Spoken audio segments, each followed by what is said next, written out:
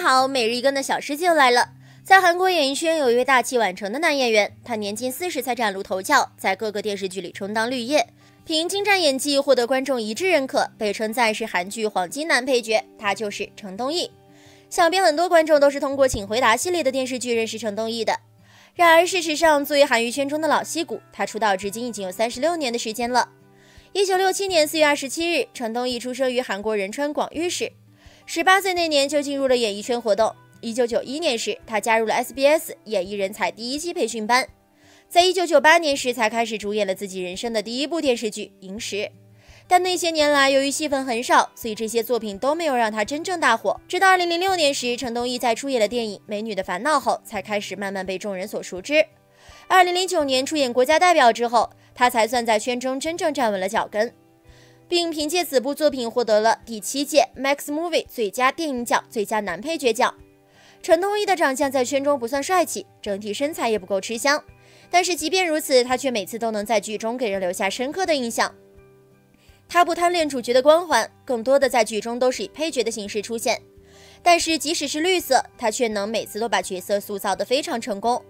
推奴中他是推奴手千志豪，我的女友九尾狐中扮演武术导演潘斗红。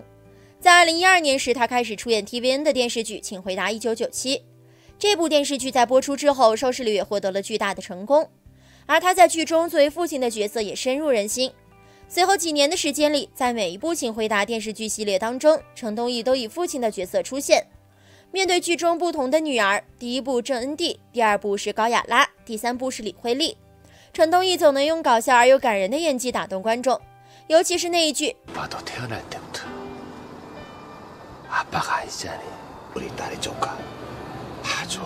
成为感动无数人的走心台词。有他在的电视剧里，不仅让人感觉很温馨，也让人感觉到非常可靠。然而成东鎰出道这么多年来，大家都知道他的演技很好，却不了解他在成名前的道路有多辛酸。此前他曾在参加某节目时就曾坦言自己是家中的私生子，印象当中童年时父亲一直都是缺席的状态，对父母而言他的到来是不被期待的，父亲在他的印象中是模糊的。因为父亲的缺席，一直到10岁成东鎰才上小学，从小母亲一个人含辛茹苦把他养大。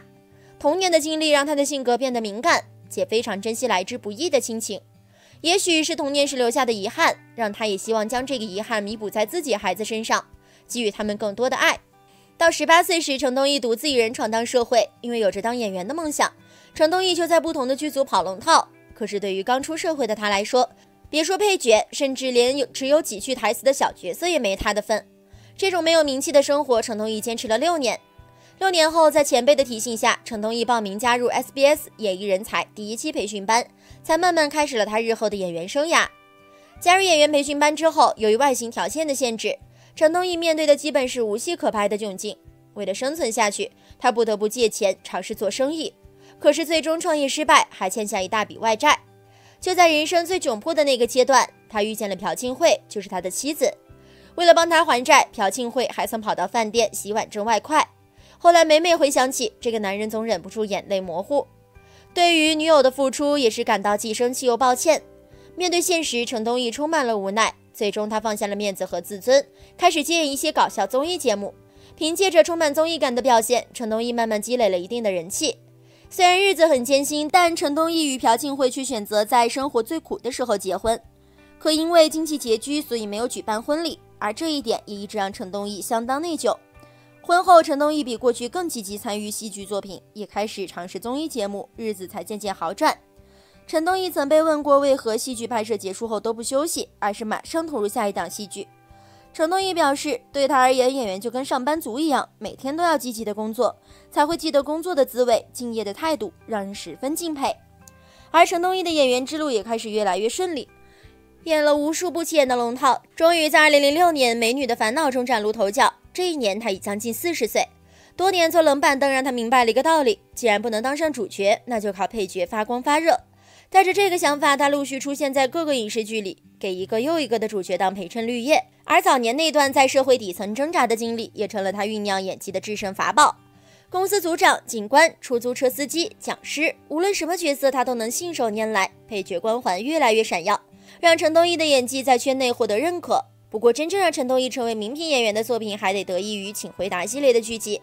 凭借精湛的演技，他征服了导演申元浩，自此成为了《请回答》系列的父亲专业户。《请回答1997》饰演程世元的父亲，《请回答1994》饰演程纳静的父亲，《请回答1988》饰演宝拉、德善、余晖的父亲。